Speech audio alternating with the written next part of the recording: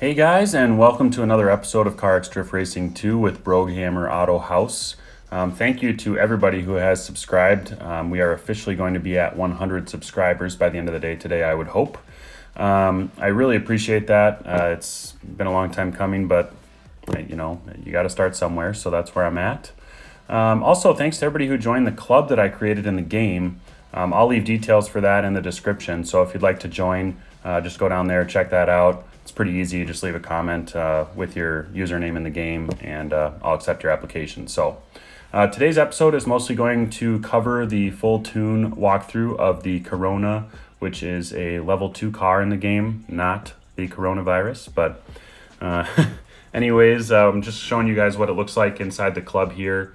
And once you join, you can come in and challenge me to certain tracks. So the idea is for you guys to beat my score, really. And right now I'm holding all the records I'd like for some other people to beat me out on some of these. Here I've got the Corona. I'm just driving it in one of the challenges, not challenges, in the club here. And it's more so just to show you the actual driving style of the Corona. I know that this vehicle is not necessarily going to be winning any massive score awards or anything like that, but it is an incredibly fun car to drive. I personally really enjoy the bigger bodied drift cars, the 4-door cars, rather than the sedans. I mean, I love both, but there's just something about swinging around a big 4-door car that puts a smile on my face. So as you can see, it's not like a chase down type of thing or anything like that. It's just highest score wins. He beat me out by a couple thousand there and had the higher scores. I'm going to show you guys a couple more runs here, and then we'll jump into the tune. So if you're here strictly for the tune, go ahead and jump ahead about a minute or two, and you should be there. But I just wanted to explain a little bit of my driving style here with the Corona. I'm able to stay very solid on throttle, and the angle hardly changes. It's a really stable drift car, and it's really easy to manipulate where you want it to be. I don't know if that's strictly just because of the tune that I have on it, or if in general it does perform that way. You can see I can really work it out to the edges here and be along the bank, no problem. Stays high in 4th gear without being too much on limiter and not having enough power on the alternative. So it's a good kind of medium-sized drift car and medium power. I think it maxes out at just under 600 horsepower. And so it's not great for the really big open tracks. Those ones, you might want to get one of the higher horsepower vehicles in there for that. But it's good for most of these tighter, more nimble tracks.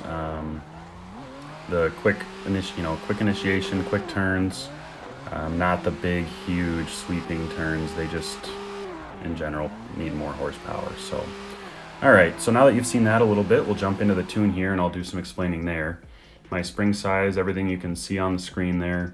The stiffness is all the way up, which I will say I think this is the only vehicle where I have this rear or the front spring stiffness that stiff.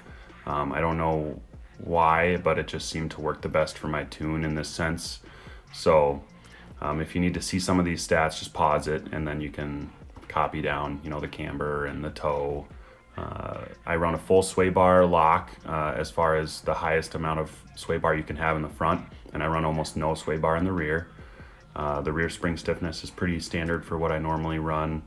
I run a square setup on the tires, which is 19-inch by 265 with a 35% profile. And I run 200 kPa tire pressure on pretty much all my vehicles all around. Seems to be the happy spot, and I think, if I'm not mistaken, that's where they keep it from the factory anyway, like when you buy a car. But I have seen some that have some slightly higher numbers there, so. The torque curve was pretty good on that one, as you could see, nothing crazy. And then here's my differential and gearing.